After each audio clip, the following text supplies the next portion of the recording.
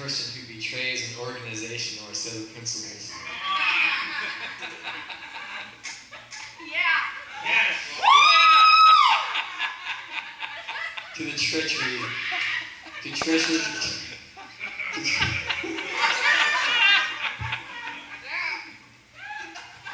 don't hear where I'm not going.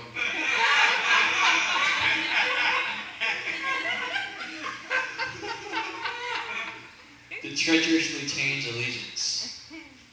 Comes from the Latin renegatus, or renounced, the past tense of a renegare. Re-expressing intense force and negare, to deny.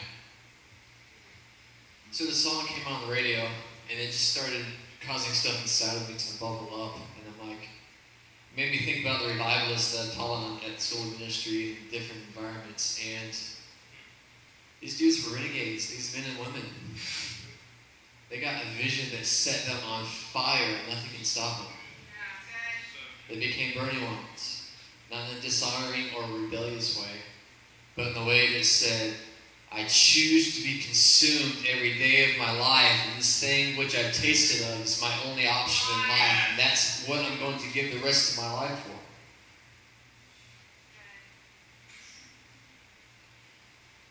A pioneer was also in the song. A pioneer is a French word. It means a foot soldier who prepares the way for the army. They're the crazy ones with crazy faces that went out ahead of everyone else. Come on, Dave!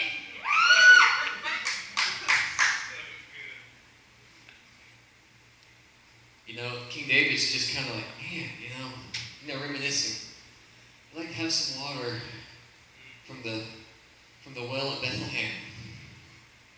You know, there's these three dudes kind of sitting there. And they hear her, and they're like, I need some water. We can do that. I was going to say crazy because it didn't work.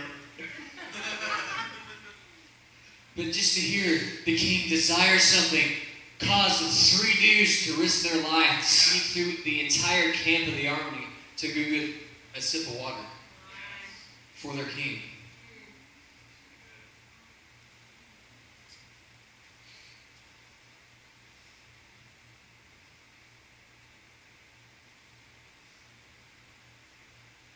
Now, where does revival come from?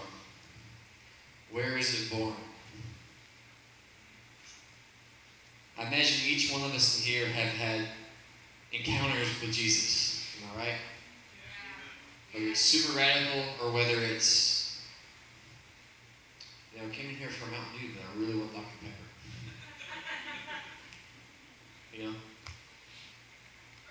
I mean, it could be the day-to-day small things, or it could be the big, huge things.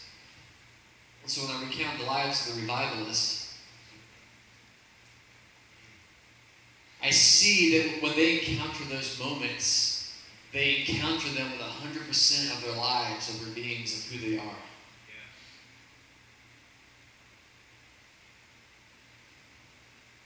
And those moments become a collective that culminates into the dam breaking in their life and their generation. Not as if the dam's God's holding back. He's not holding back.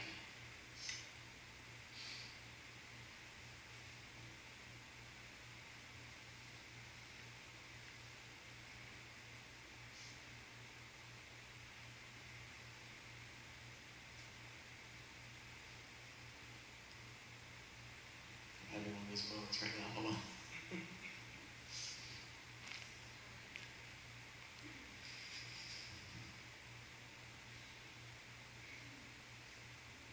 Let's make room for you, Holy Ghost.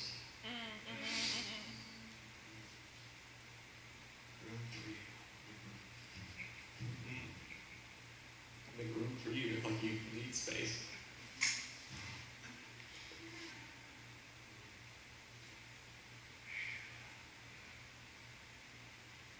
One of my favorite revivalists is a guy named Evan Roberts. Yeah. Who's heard of Evan Roberts? Evan Roberts was the the kind of unconventional leader of the Welsh revival. The Welsh revivals, if you kind of look at that one and compare it to others, it kind of stands out on its own as this unique thing, this bizarre phenomenon. It started with this one man, and it consumed an entire nation. You know, Evan Roberts grew up, and the way people described him was as deeply spiritual.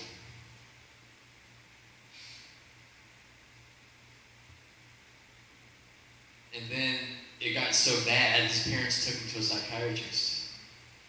And the doctor's kind of like, it seems like your boy's kind of consumed with a strange religious fervor. Religious fervor. He would often be seen standing on the street corners, just kind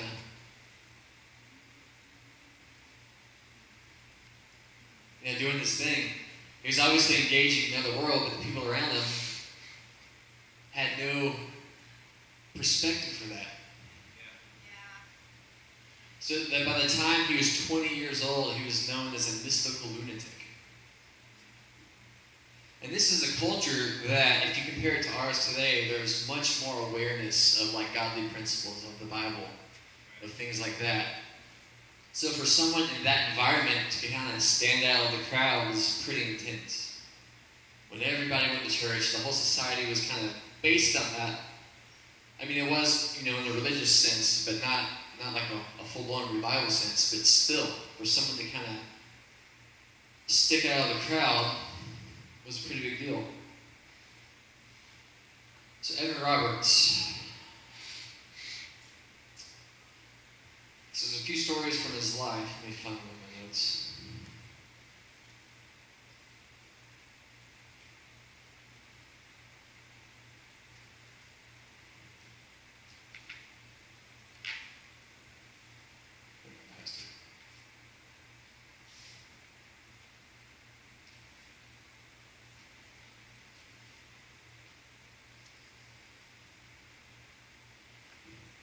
Did you just go to heaven and take...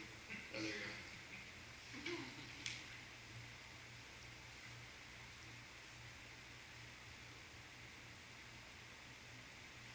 No, that's not.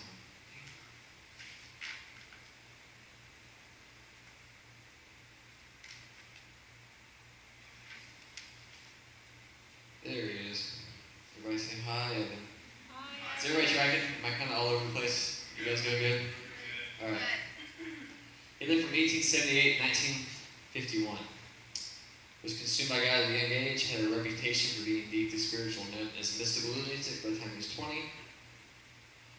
Often in trances on the street corner.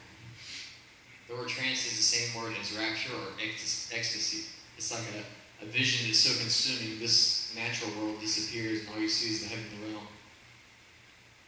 So what is evangelism?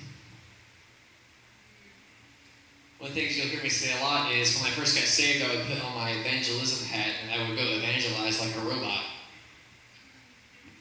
Excuse me. Hey, guy. Jesus loves you, bro. He's trying. That worked on Isaac, but the more I got consumed with God, I found evangelistic encounters in my wake.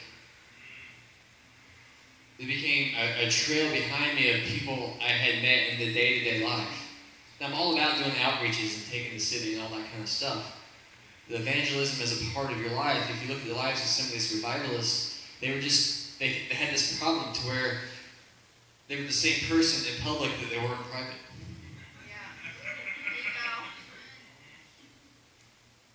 You can see it in revivals, you can see it in the lives of people. They would burn privately, they would burn publicly. You can do that as an individual. You can also do it as a group. I don't know if you noticed, but all of Newton isn't in here right now. But you guys have chosen for the last several weeks to come here on Thursdays and Fridays and begin to burn. So in one sense, this can be a public setting if you're talking individualistically, but as a group, this is a private setting where those coals in that oven are getting hot.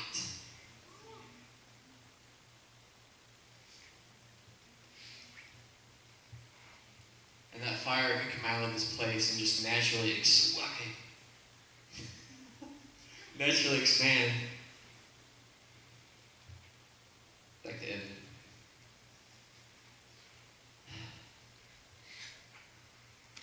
So Evan gets baptized in the Spirit, and he's in bed, he's praying, he gets baptized in the Spirit, and his whole bed starts shaking. It's pretty intense. And he went to this period of divine fellowship where from 1 to 5 a.m. for a period of months, every single night, he would just, go to heaven. 4 hours a night for month after month. I think it was about 6 months. So as a young man, he didn't care that people called him a mystical lunatic. He didn't care what the milkman thought about him when he was standing on the street corner going into an ecstasy, seeing the heavenly realms in his area, in his city, and in his nation. After that, he went to Bible college and he heard a fiery old guy. Dude, you guys just need to get around fiery old guys. Get around those guys. Everybody needs, just a couple or three of fiery old guys in your life, and you'll be just fine. Gotta get it named in. Fiery. We can't. It's not gender specific, but you can say, fiery, wise ladies. Fiery old guys and fiery, wise ladies.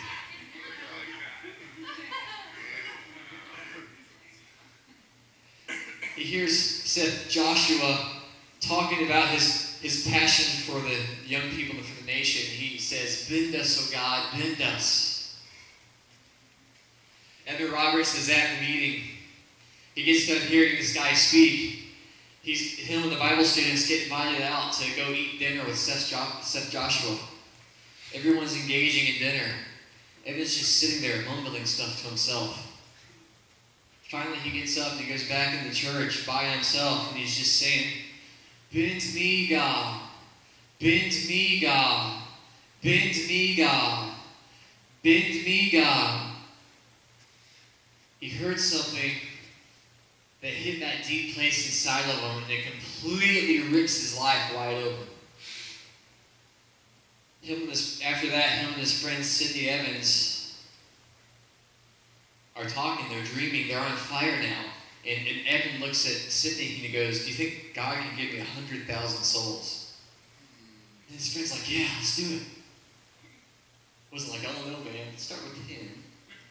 Let's kind of work our way up."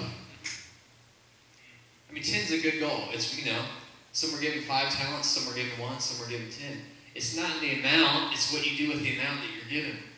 What do you have faith for? What do you have passion for? Take that, set it on fire! They're walking down the street at night. They look up at the moon, and they see a hand stretch out from the moon and pick up the nation of Wales. It's a pretty gnarly vision. And they're like, "Right on, let's do it. That's a sign we can take the nation." They weren't like, "There's a hand stretched out from the moon." They're like, "Yes, this is our moment." God bless you. So he goes back to his home church. He's on fire. He's excited. I think he was 19. Was he 19? History buffs? Something like that. Who's 19 in here? Who's 18? 19, 20? I didn't say 19 times 2, Scott. I said 19.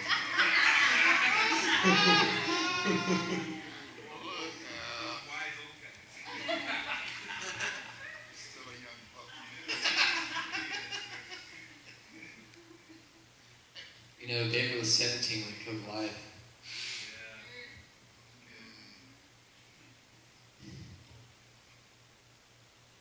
And so, so he goes after church to meet with the young people, but people from all ages show up. There's 17 people in the room. Now there's more than that tonight, but I think like the last few times I've taught this in different settings, there's actually 17 people in like 3 or 4 settings in a row. It's pretty crazy. There's 17 people in the room. He just begins to share his heart about what God's doing. And that fire spreads. They're like, let's do this again tomorrow night. Okay. Twice as many people show up. By the end of the week, there's so many people there they couldn't fit in the building. 6 weeks later, 100,000 people had come into the kingdom in Wales. 6 weeks. Amen. Yes, God. Yes, God. Or 6 weeks from now. You dare to believe? Come on. Yes. Why not? They did it. Are they more special? Did God give them bigger britches than they gave us?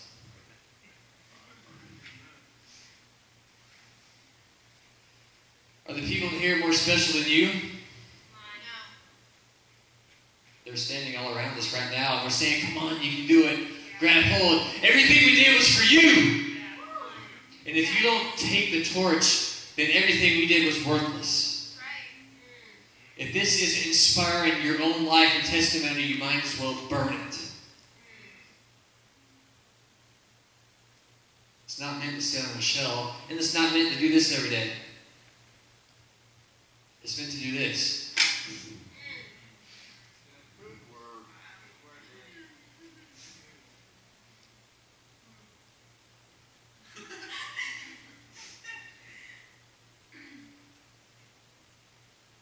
Sorry, there's like a mist right there or something. I haven't seen that in a while.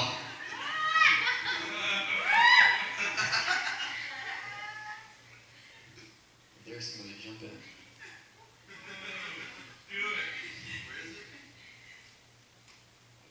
Whoa!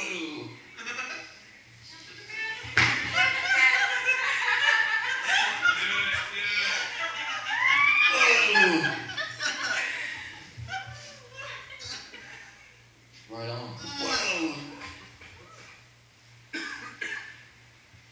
Who's willing to look like a I'm willing. I can pronounce the word. Mystical lunatic.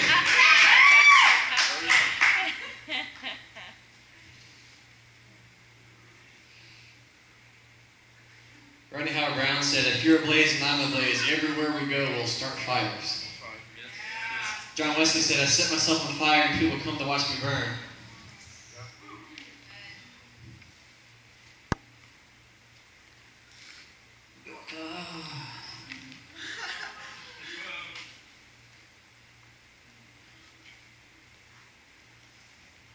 Whoa.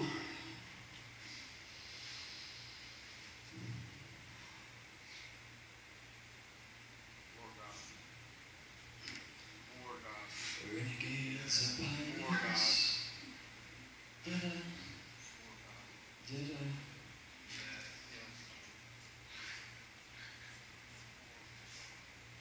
Evan was known by his friends as a particle of radium whose fire in their midst was consuming.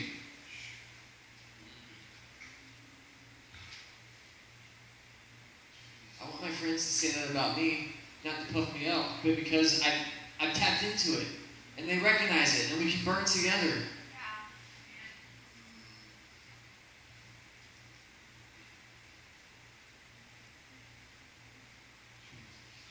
What do you guys want to do tonight? I don't know. What do you want to do, Frankie? I don't know. You want to invite Jimmy over? Whoa, Jimmy. No, Jimmy. Jimmy's like a particle of radium. When he comes in, it's like a fire in our midst, and it kind of consumes us. Frankie's like, yeah, let's bring Jimmy over. So I think about Isaac. Whoa! I don't want to get around this dude right here. He's going to burn.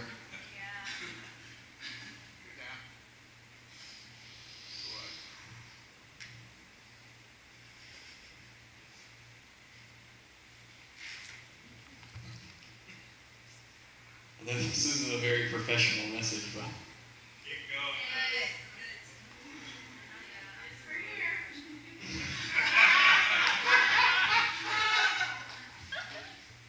next up, George Whitfield. Who knows? Who's heard of George? Whitfield. Whitefield. Whitfield. I think it's technically Whitefield, but imagine it with a British accent. You guys have that. The Great Awakening, 1739 to 1791, was led by George Whitefield, Charles and John Wesley. They actually started the Methodist movement. You wouldn't know it, but these were the Bethel movement of their day. They were the fiery, crazy, gnarly ones. They were the burning ones. George Whitefield had 25 students meet in his room. I'm sorry, Charles Wesley had 25 in his room. John Wesley had 25 in his room, and Whitefield had students in their dorm rooms at Oxford University. You have an entire denomination. It might not be what it used to be, but it's covering the globe now because 25 people chose to meet together in the dorm room and just go after heaven. They didn't even know how to do it. They were imposing strict rules on themselves just to be heavenly. There are methods of achieving holiness. But what was heaven's response? I can do something with that. There's something in their hearts I see that I can invade earth through.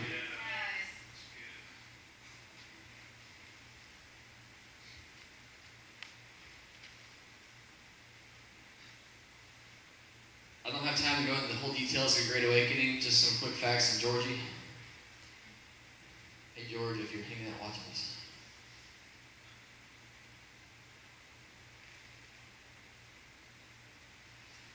So, they have a thing called the Methodist Pentecost, and then George Whitefield gets ordained, and he said it was like the hand of God came down and set me on fire.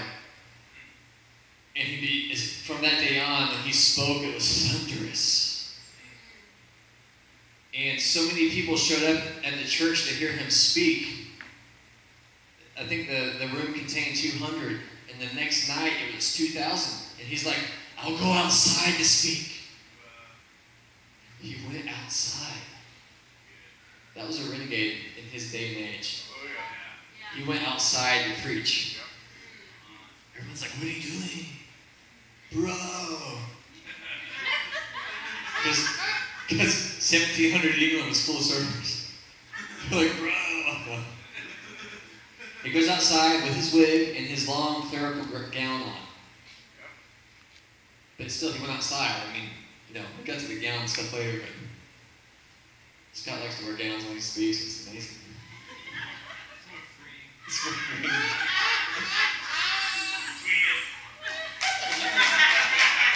I just had to put a mind break on right there.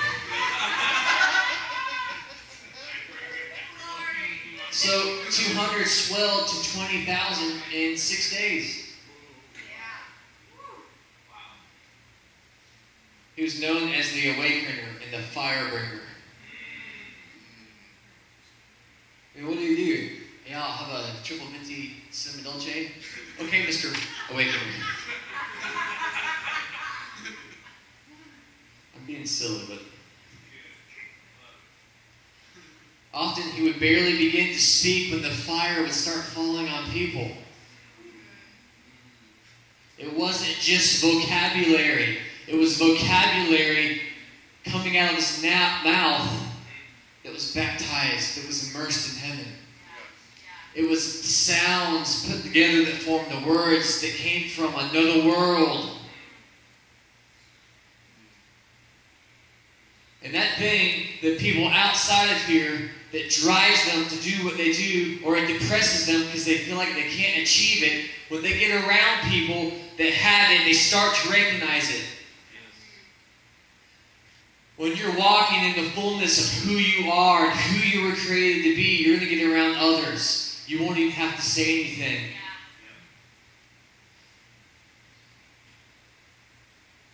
I used to go in places and people would kind of look at me, and for the longest time, I thought it was because I was handsome. Or me and my wife would be in a restaurant, the whole thing's empty, like there's no one in there. And it's not a restaurant where they seat you. We're like sitting by ourselves. There's no one in the whole restaurant. And the people come and sit right next to us. Like right next to us. I'm like, why are you sitting? The whole restaurant's empty. Maybe it's just my way of viewing life. But it happened like thousands of times, like hundreds of times. And so finally we're realizing, subconsciously, there's glory in the room. I gotta go sit next to these people. And here I am, I sit next to me, not realizing that Jesus is trying to do something, you know? When I read Words of Knowledge Made Easy by Scott Thompson, I began to recognize that that was actually...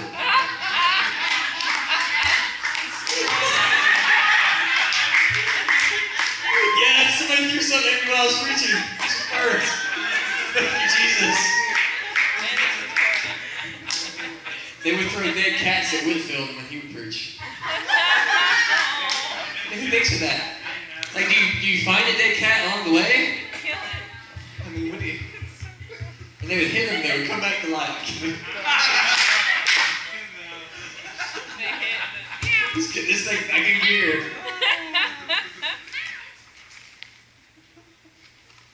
At times, the manifestations in his meeting were beyond description. People were carried off in scores. John Wesley was pretty much the father of the First Great Awakening and the Methodist movement. When he was a little bit different personality and different gifting than Whitfield. Often when he would begin to speak, the sounds of weeping and repenting would overpower him. He wouldn't even get to talk. What you carry doesn't have to look like what I carry or what I'm doing, but what you carry, as Leif Hetland says, is your special sauce. It's that element that person's going to need in the moment. So be free. You have permission to be you. You have permission to be set on fire.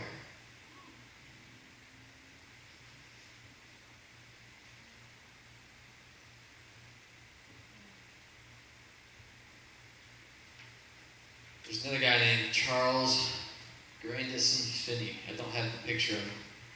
This is your homework. When you go home, just look up a picture of Charles Finney from 100 years ago and look into his eyes.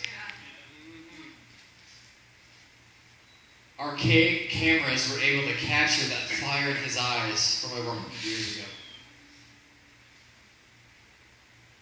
People were praying for his salvation. And they're like, you need Jesus. He's like, why do I need Jesus? I watch you guys pray all the time and nothing happens. He's like, nothing in your life looks like what I read in the Bible, so why do I need Jesus? But still, something started to happen deep down inside of him. Something began to stir. And he decides to go out in the woods and pray, and he gets baptized mightily in the Holy Spirit. He never even heard of the baptism of the Spirit.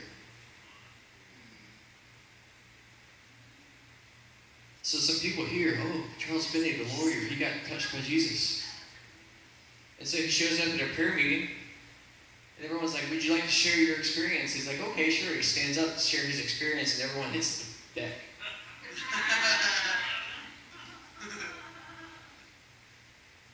You have permission to be brave, to share your experience. You have permission.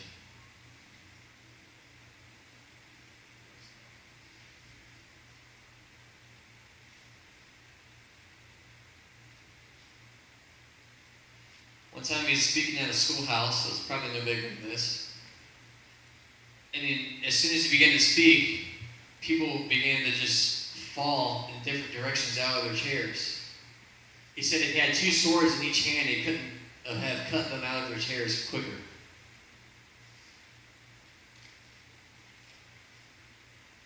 Word about him began to spread as whole cities began to get transformed. And cities would call and invite him. It wasn't like, hey, you got invited to speak, at, Fire Church in Orlando. It's, no, Orlando has called. They want you to come. The whole city calls. Amen. When he was in Rochester, New York, I think it was 1922, after revival had broken out in the city, they could not find one person who was unconverted. The city population at the time was 68,000. You have permission to take cities. Yes. He did.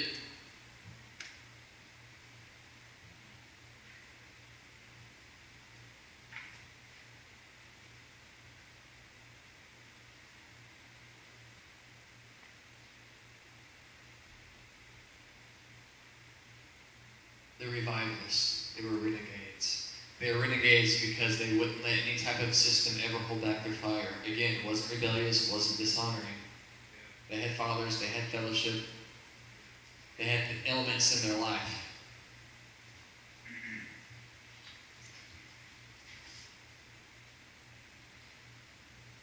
But they were willing to be those pioneers. So fitting, man. I mean, one time he's in the factory, and he's going to check the factory out, and he walks up to a lady, and she sees him coming, you know.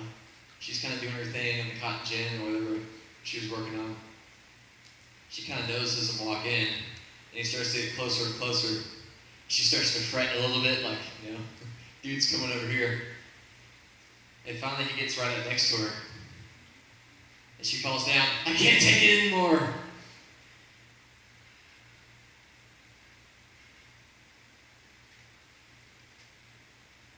And so repentance just kind of exploded in the factory at that point. And the owner of the factory shut the factory down. He's like, why should we work when the Lord's at work in here?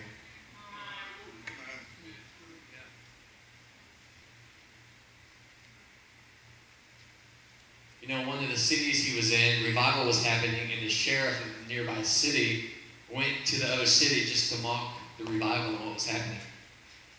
So he's on his way, horseback, whatever he's doing. The further he gets to this, the closer he gets to the center of the city, the more it intensifies. So by the time the guy just gets to the center of town, he falls on his face repenting. He went somewhere to mock. He went to the epicenter of revival and had an encounter.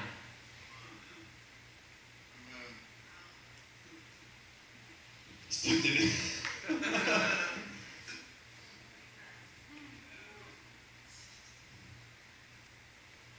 I've been around a few guys in my life. I'm like staring at them eyeball to eyeball, and it's like I just gotta look away. It was so intense, you know. And then if you look up Finney, you'll see that in his face. It's amazing. So these revivalists, they were oracles. The word oracle is a Latin word. It basically means to speak or divine announcement.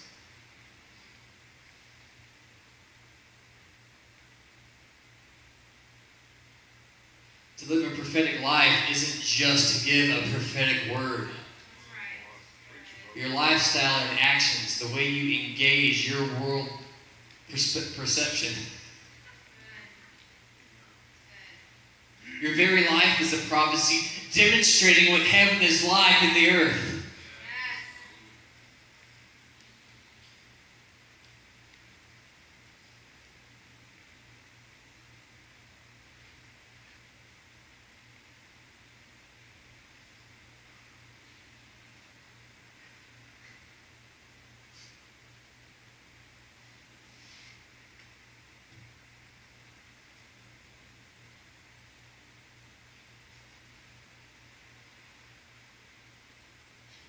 Going somewhere. Hold on.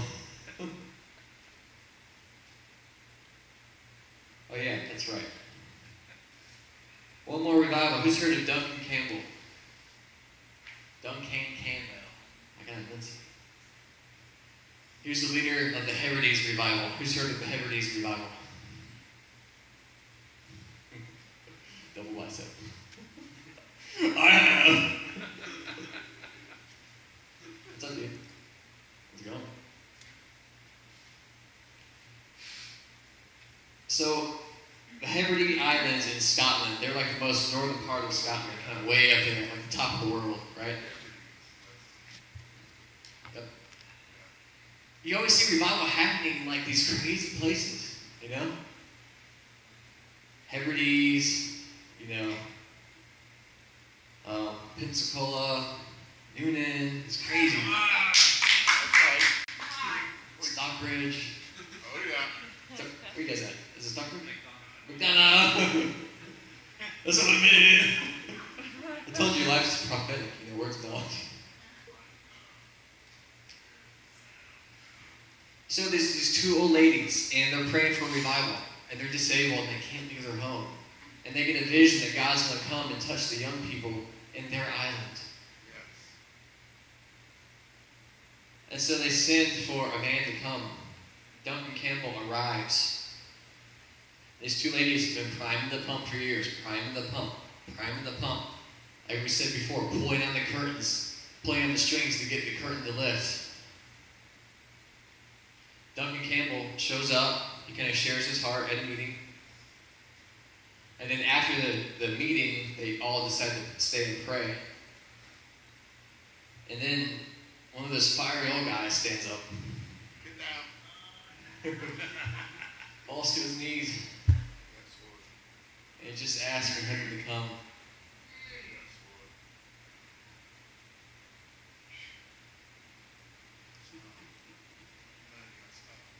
4 a.m. Everybody in the village is, sleeping. Except those, I think it was like 4 people. And all of a sudden, people in the surrounding houses get up and they walk outside. What is going on? Because heaven came down in the whole area. The awareness of God gripped the community.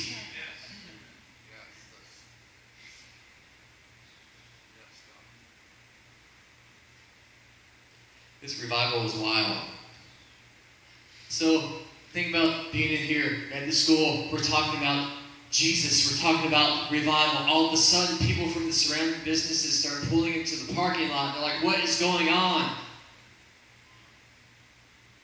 We know God's moving. We just got drawn to this location. We got drawn to you.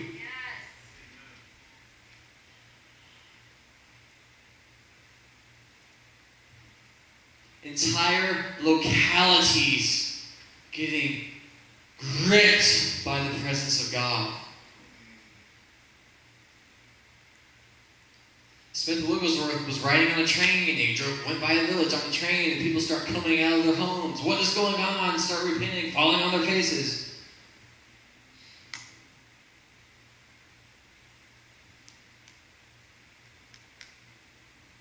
It's just you being you, letting that fire burn. You go into Starbucks on fire. You order your latte.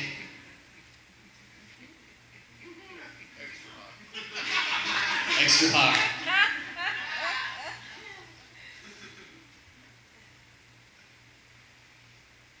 Me and my friends went to Brownsville back in the day, and my friend Brandon started shaking.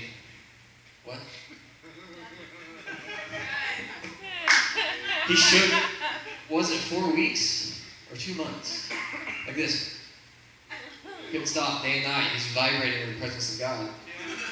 We're coming back. We stop at one of those places like you don't stop at to eat. It's like buffet. You drive and the building's brown and strange, and you go in. He's shaking the whole time. The waitress is just trying to kind of ignore it.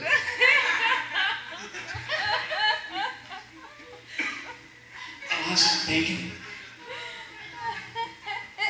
And he hands her the money to pay. She puts her hand out there. As soon as his hand touches hers,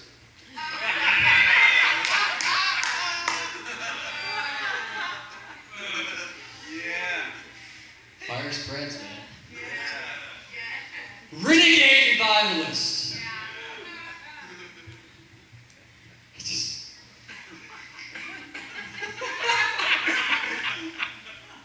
Duncan Campbell. So the whole island starts to get impacted by this revival, what God was doing.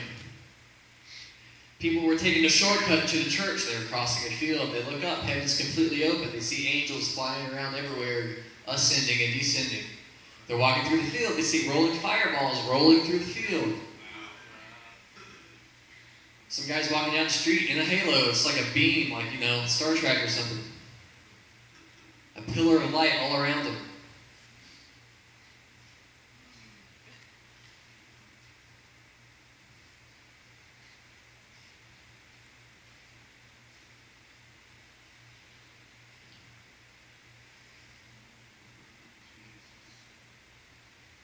So you get around these oracles and they just sound, their voice sounds like revival. Go ahead and play that last clip. This is Duncan Campbell talking about the revival. When God gets down, heaven, men and women, all over the planet, were gripped by the fear of God. God are my hands clean, keep my heart pure. The moment that happens in the bar, a power was let loose in that blood that shook the whole room. God stepped down. The Holy Spirit began to move among the people.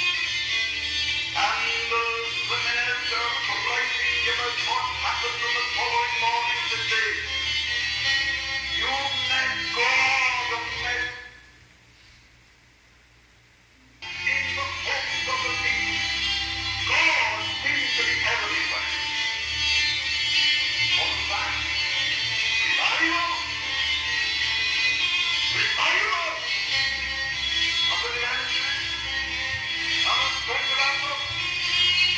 Not anything at all organized on the basis of human endeavor. Come on! What was that? Revival! Nothing organized. God stepped down. Here we are, God. Right here. Right now. Step down.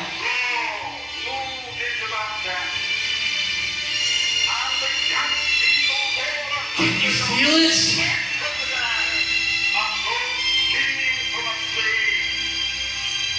Come on, guys, engage.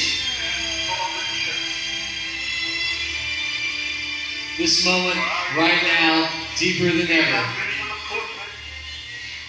I found the way lost with young people who had been at the dance. When I went into the pulpit, I found a young woman, a graduate of Aberdeen University, who was at the dance. And she's lying on the floor of the pulpit crying, "Is there mercy for me? Is there mercy for me? Is there mercy for me?" God was at work.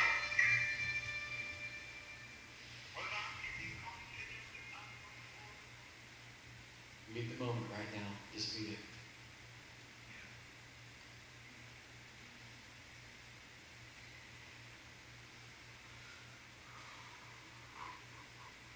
Or my mystical lunatics, or my very ones. Let heaven animate your response right now.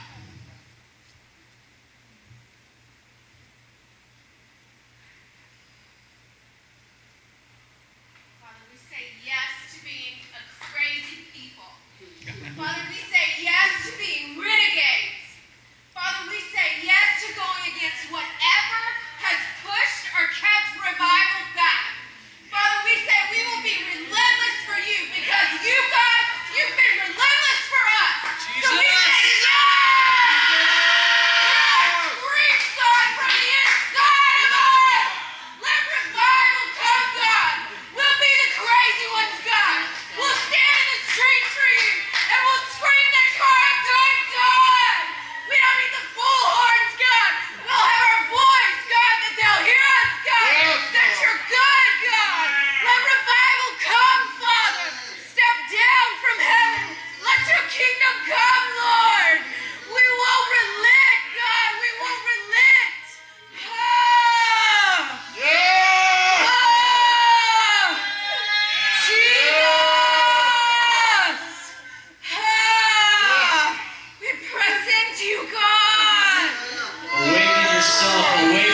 Spirit. Awaken that deeper place.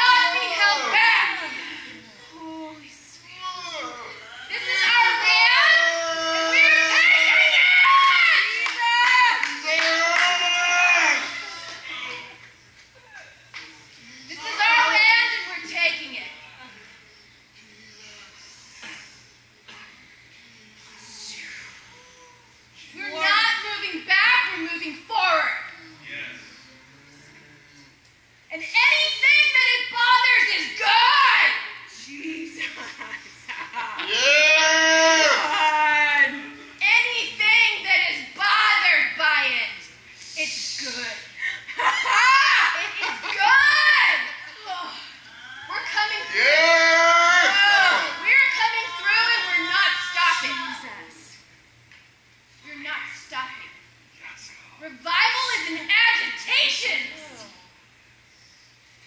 Yes! It's agitation for what it should have been. Come on. It's an agitation of setting things right. Yes! There's an agitation for God's kingdom invading. Come on. Come on. And that's where we're going. And it's not stopping. Yeah. We won't be held back.